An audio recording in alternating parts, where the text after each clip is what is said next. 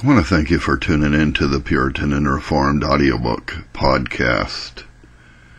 This morning I want to read a chapter from a book called The Rise and Progress of Religion by Philip Doddridge. If anybody is aware of the history, this book was used in the conversion of William Wilberforce. The case of the Christian under the hiding of God's face. There is a case which often occurs in the Christian life, which they who accustom themselves much to the exercise of devotion have been used to call the hiding of God's face. It is a phrase borrowed from the Word of God, which I hope may shelter it from contempt at the first hearing. It will be my business in this chapter to state it as plainly as I can, and then to give some advice as to your conduct when you fall into it, as it is very probable you may before you have finished your journey through this wilderness. Number 2. The meaning of it may partly be understood by the opposite phrase of God's causing his face to shine upon a person, or lifting up upon him the light of his countenance. This seems to carry in it an allusion to the pleasant and delightful appearance which the face of a friend has, and especially if in a superior relation of life, when he converses with those whom he loves and delights in. Thus Job, when speaking of the regard paid him by his attendants, says, "If I have smiled upon them, they believed it not, and the light of my countenance they cast not down." Job 29, verse 24. That is, they were careful in such agreeable circumstances to do nothing to displease me, or, as we speak, to cloud my brow. And David, when expressing his desire of the manifestation of God's favor to him, says, "Lord, lift thou up the light of thy countenance upon me." And as the effect of it declares, "Thou hast put gladness into my heart more than if corn and wine increased." Psalm 4, 6, and 7. Nor is it impossible that, in this phrase as used by David, there may be some allusion to the bright shining forth of the Shekinah, that is, the luster which dwelt in the cloud as a valuable sign of the divine presence with Israel, which God was pleased peculiarly to manifest upon some public occasions as a token of his favor and acceptance. On the other hand, therefore, for God to hide his face must imply his withholding the tokens of his favor, and must be esteemed a mark of his displeasure. Thus Isaiah uses it, "Your iniquities have separated between you and your God, and your sins have hid his face from you, that he will not hear." Isaiah 59, verse 2. And again, "Thou hast hid thy face from us, as not regarding the calamities we suffer, and has consumed us because of our iniquities." Isaiah 64, 7. So likewise for God to hide his face from our sins, Psalm 51, verse 9, signifies to overlook them, and to take no further notice of them. The same idea is at other times expressed by God's hiding his face, Isaiah 1, verse 15, from persons of a character disagreeable to him, when they come to address him with their petitions, not vouchsafing, as it were, to look toward them. This is plainly the scriptural sense of the word, and agreeable to this, it is generally used by Christians in our day, and everything which seems a token of divine displeasure toward him is expressed by it. Number 3, it is further to be observed here that the things which they judge to be manifestations of divine favor toward them, or complacency in them, are not only, nor chiefly of a temporal nature, or such as merely relate to the blessings of this animal and perishing life. David, though the promises of the law had such a continual reference, yet was taught to look further, and describes them as preferable to, and therefore plainly distinct from, the blessings of the corn floor, or wine press. Psalm 4, 7. And if you, whom I am now addressing, do not know them to be so, it is plain you are quite ignorant of the subject we are inquiring into. and indeed have yet to learn the first lessons of true religion. All that David says of beholding the beauty of the Lord, Psalm 27 verse 4, or being satisfied as with marrow and fatness when he remembered him upon his bed, Psalm 63, 5 and 6, as well as with the goodness of his house, even of his holy temple, Psalm 65, 4, is to be taken in the same sense and can need very little explanation to the truly experienced soul.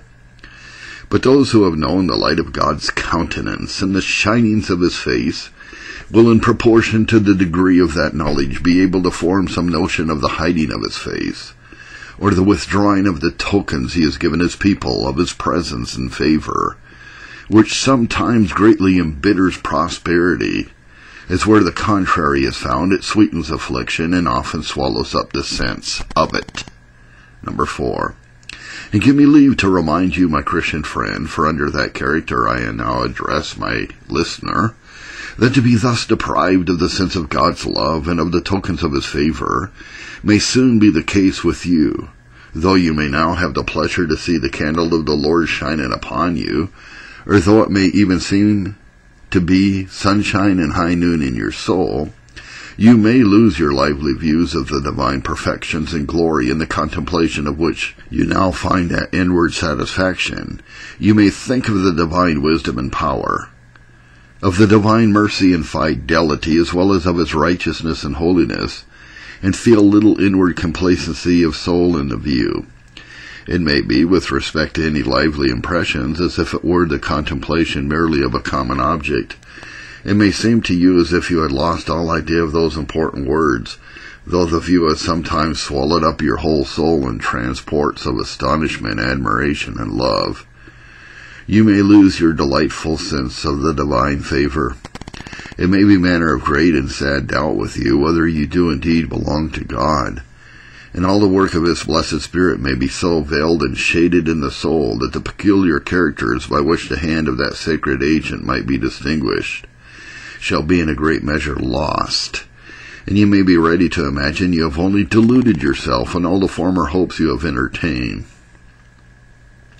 In consequence of this, those ordinances in which you now rejoice may grow very uncomfortable to you, even when you do indeed desire communion with God in them. You may hear the most delightful evangelical truths opened.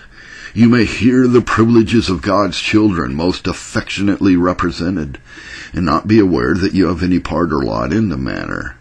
And from that very coldness and insensibility may be drawn a further argument that you have nothing to do with them, and then your heart may meditate terror, and under the distress that overwhelms you, your dearest enjoyments may be reflected upon as adding to the weight of it, and making it more sensible.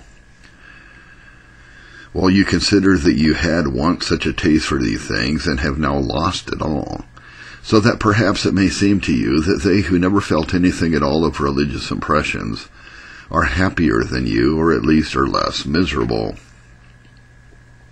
You may perhaps in these melancholy hours even doubt whether you have ever prayed at all, and whether all that you called your enjoyment of God was not some false delight, excited by the great enemy of souls to make you apprehend that your state was good, that so you might continue his more secure prey.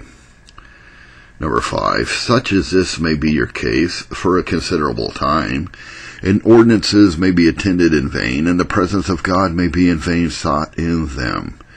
You may pour out your soul in private, and then come to public worship, and find little satisfaction in either, but be forced to take up the psalmist's complaint, My God, I cry in the daytime, but thou hearest not, and in the night season, and am not silent, Psalm 22, verse 2.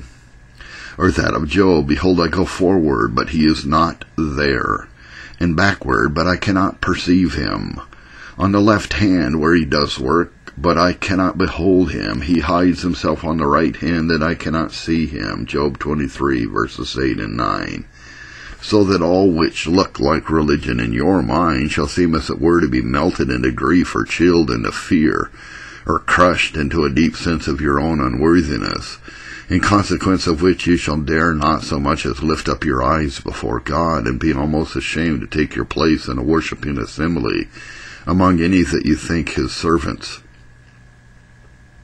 I have known this to be the case of some excellent Christians whose improvements in religion have been distinguished, and whom God has honored above many of their brethren, and what he has done for them and by them. Give me leave, therefore, having thus described it, to offer you some plain advice with regard to it. And let not that be imputed to enthusiastic fancy which proceeds from an intimate and frequent view of facts on the one hand, and from a sincere affectionate desire on the other to relieve the tender, pious heart in so desolate a state. At least I am persuaded the attempt will not be overlooked or disproved by the great shepherd of the sheep, Hebrews 13:20, who has charged us to comfort the feeble-minded, 1 Thessalonians 5:14. Number 6. And here I would first advise you most carefully to inquire whether your present distress does indeed arise from causes which are truly spiritual, or whether it may not rather have its foundation in some disorder of the body, or in the circumstances of life in which you are providentially placed, which may break your spirits and deject your mind. The influence of the inferior part of our nature on the nobler, the immortal spirit, while we continue in this embodied state, is so evident that no attentive person can in the general fail to observe it, and yet there are cases in which it seems not to be sufficiently considered, and perhaps your own may be one of them. The state of the blood is often such as necessarily to suggest gloomy ideas, even in dreams, and to indispose the soul for taking pleasure in anything. And when it is so, why should it be imagined to proceed from any peculiar divine displeasure if the soul does not find its usual delight in religion?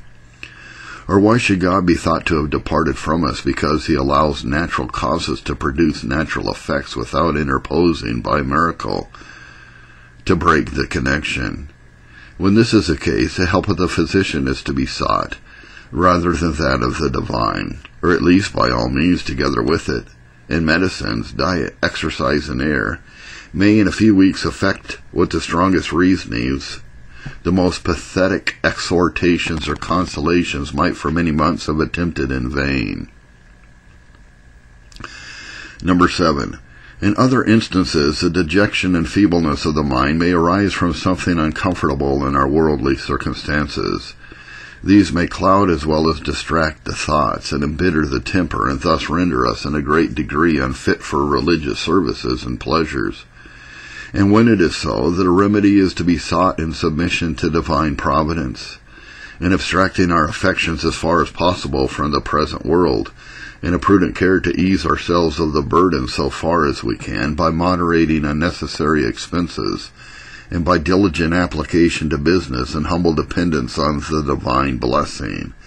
In the meantime, endeavoring by faith to look up to him who sometimes allows his children to be brought into such difficulties, that he may endear himself more sensibly to them by the method he shall take for their relief. Number 8. On the principles here laid down, it may perhaps appear on inquiry that the distress complained of may have a foundation very different from what was first supposed.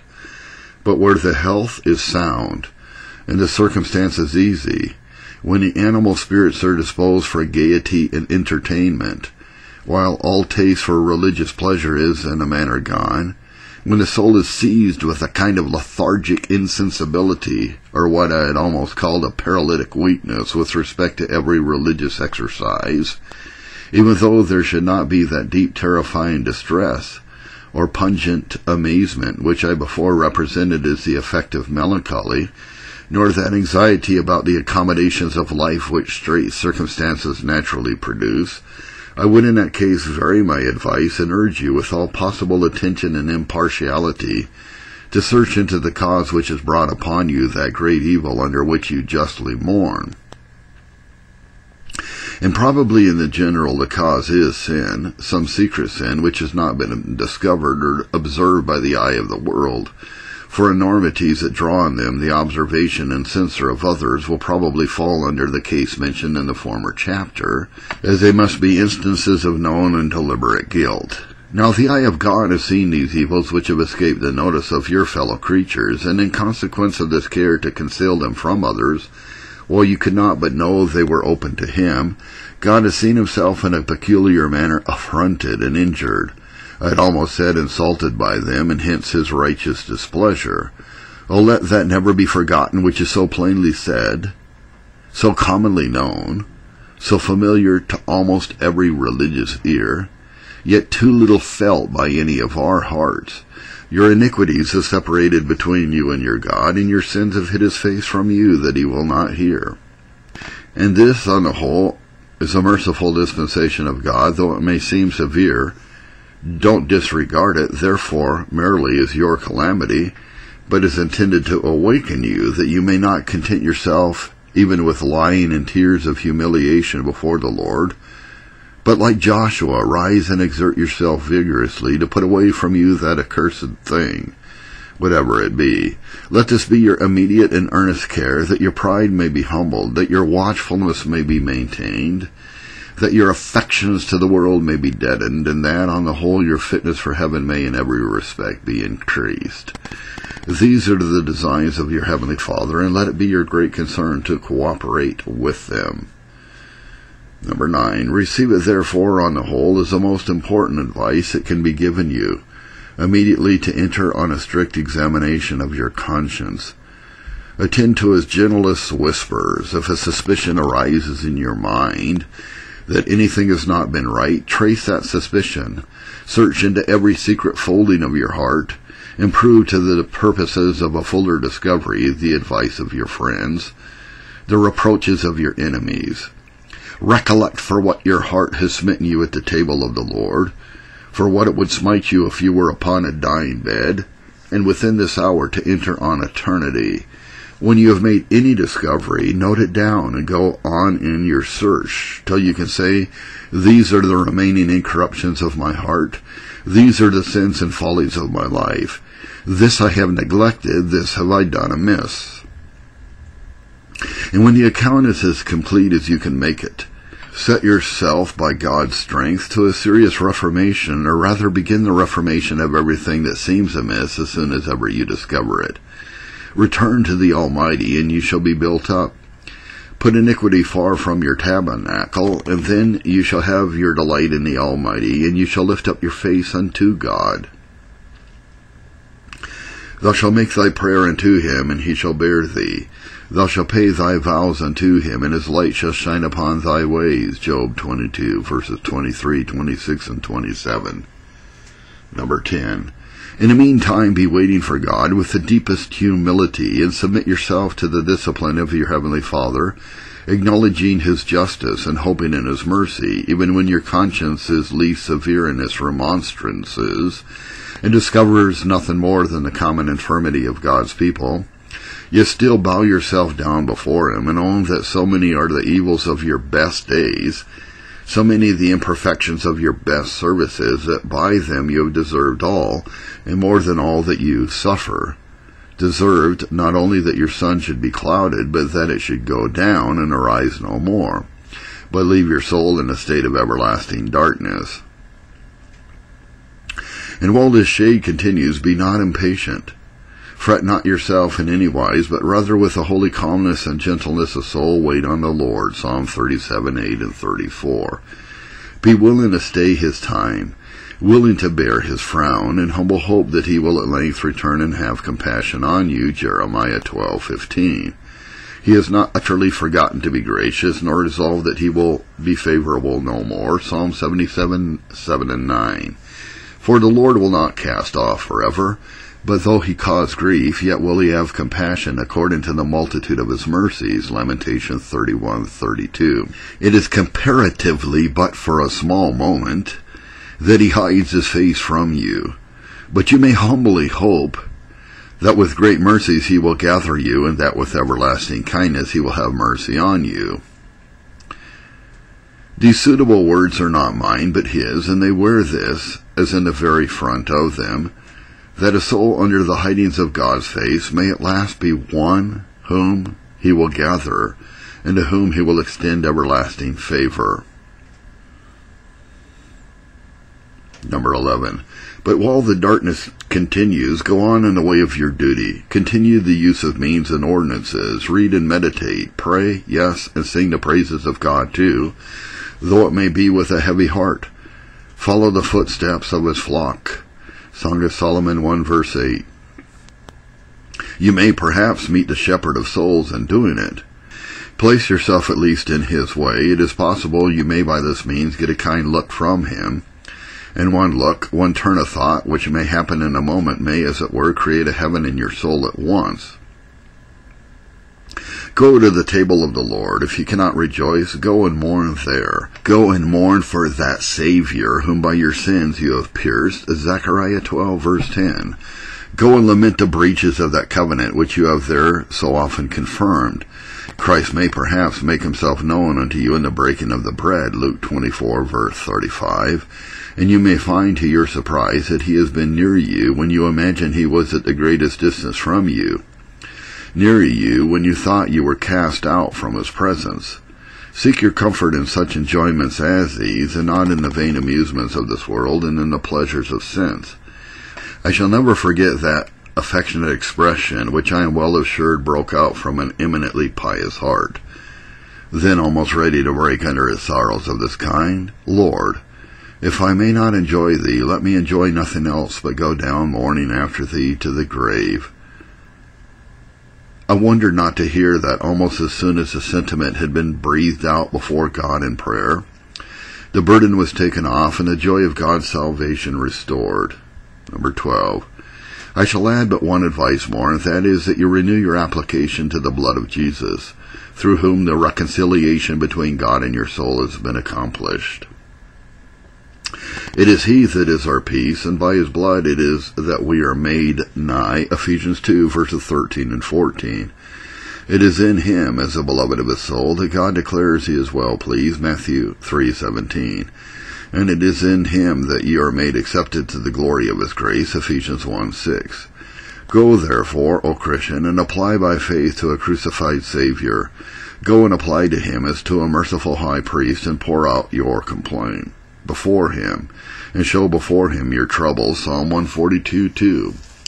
Lay open the distress and anguish of your soul to him who once knew what it was to say. Oh, astonishing that he should ever have said it. My God, why hast thou forsaken me? Matthew 27:46. Look up for pity and relief to him who himself suffered, being not only tempted, but with regard to sensible manifestations deserted, that he might thus know how to pity those that are in such a melancholy case, and be ready as well as able to succor them. Hebrews 2, verse 18. He is Emmanuel, God with us, Matthew 1, verse 23. And it is only in and through him that his Father shines forth upon us with the mildest beams of mercy and of love. Let it be therefore your immediate care to renew your acquaintance with him. Review the records of his life and death, and when you do so, surely you will feel a secret sweetness diffusing itself over your soul.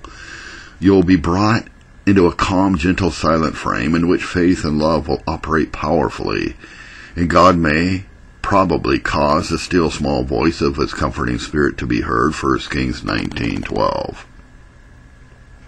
Till your soul burst out into a song of praise, and you are made glad according to the days in which you have been afflicted. Psalm 90, verse 15. In the meantime, such language as the following supplication speaks may be suitable. In humble supplication for one under the hidings of God's face. Blessed God, with thee is the fountain of life and of happiness. Psalm 36, verse 9. I adore thy name, that I have ever tasted of thy streams, that I have ever had a peculiar pleasure arising from the light of thy countenance, and the shedding abroad of thy love in my soul. But alas, these delightful seasons are now to me no more, and the remembrance of them engages me to pour out my soul within me. Psalm 42:40. I would come as I have formerly done, and call thee with the same endearment, my Father and my God, but alas, I know not how to do it. Guilt and fears arise and forbid the delightful language. I seek thee, O Lord, but I seek in vain. I would pray, but my lips are sealed up. I would read thy word, but all the promises of it are veiled from mine eyes. I frequent those ordinances which have been formerly most nourishing and comfortable to my soul, but alas, they are only the shadows of ordinances. The substance is gone. The animating spirit is fled, and leaves them now, at best, but the image of what I once knew. But Lord, hast thou cast off forever, and wilt thou be favorable no more? Psalm 77:7. Hast thou in awful judgment determined that my soul must be left to a perpetual winter, the sad emblem of eternal darkness?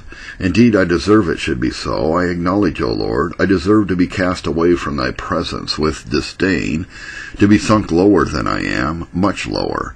I deserve to have the shadow of death upon my eyelids, Job 16:16, and even to be surrounded with the thick gloom of the infernal prison. But hast thou not raised multitudes who have deserved, like me, to be delivered into chains of darkness? 2 Peter 2, verse 4, to the vision of thy glory above, where no cloud can ever interpose between thee and their rejoicing spirits. Have mercy upon me, O Lord, have mercy upon me, Psalm 123, verse 3. And though my iniquities have now justly caused thee to hide thy face from me, yet be thou rather pleased agreeably to the gracious language of your word, to hide thy face from my sins, and to blot out all my iniquities, Psalm 51, verse 9. Cheer my heart with the tokens of thy returning favor, and say unto my soul, I am thy salvation, Psalm 35, verse 3. Remember, O Lord God, remember that dreadful day in which Jesus, thy dear Son, endured what my sins have deserved.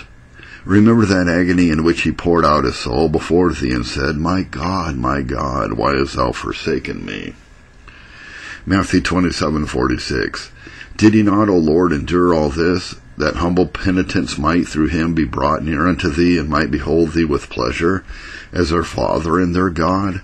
Thus do I desire to come unto thee, blessed Saviour. Art thou not appointed to give unto them that mourn in Zion beauty for ashes, the oil of joy for mourning, and the garment of praise for the spirit of heaviness? Psalm 61:3. O wash away my tears, anoint my head with the oil of gladness, and clothe me with the garments of salvation. Psalm 61:10. Oh, that I knew where I might find thee, Job 23:3. Oh, that I knew what it is that has engaged thee to depart from me. I am searching and trying my ways, Lamentation 3:40. Oh, that you would search me and know my heart, try me and know my thoughts. And if there be any wicked way in me, discover it, and lead me in the way everlasting. Psalm 139, verses 23 and 24.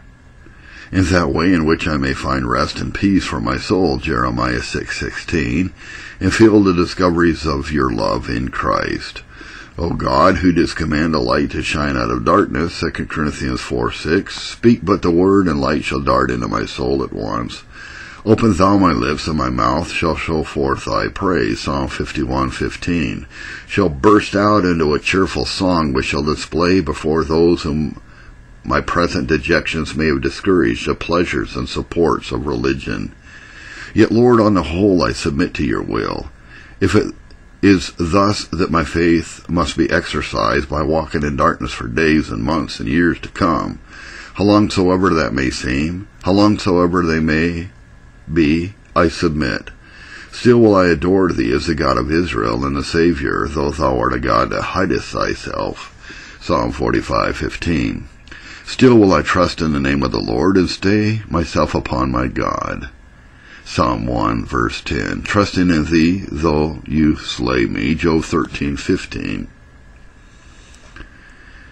And waiting for thee more than they that watch for the morning, yea, more than they that watch for the morning. Psalm 130, verse 6. Peradventure in the evening time it may be light. Zechariah 14:7. I know you have sometimes manifested your compassion to your dying servants, and given them in the lowest ebb of their natural spirits a full tide of divine glory, thus turning darkness into light before them. Psalm 42:15. So may it please you to gild the valley of the shadow of death with the light of your presence when I am passing it, and to stretch forth your rod and your staff to comfort me. Psalm 23, verse 4. That my tremblings may cease, and the gloom may echo with songs of praise. But if it be your sovereign pleasure that distress and darkness should still continue to the last motion of my pulse, and the last gasp of my breath, let it cease with a parting struggle, and bring me to that light which is sown for the righteous, and to that gladness which is reserved for the upright in heart. Psalm 97:11, to the unclouded regions of everlasting splendor and joy, where the full anointings of your Spirit shall be poured out upon all thy people, and you will no more hide your face from any of them, Ezekiel 39:29. This Lord is thy salvation for which I am waiting, Genesis 49:18. And whilst I feel the desires of my soul drawn out after it, I will never despair of obtaining it. Continue and increase those desires, and at length satisfy and exceed them, all through the riches of your grace in Christ Jesus. Amen.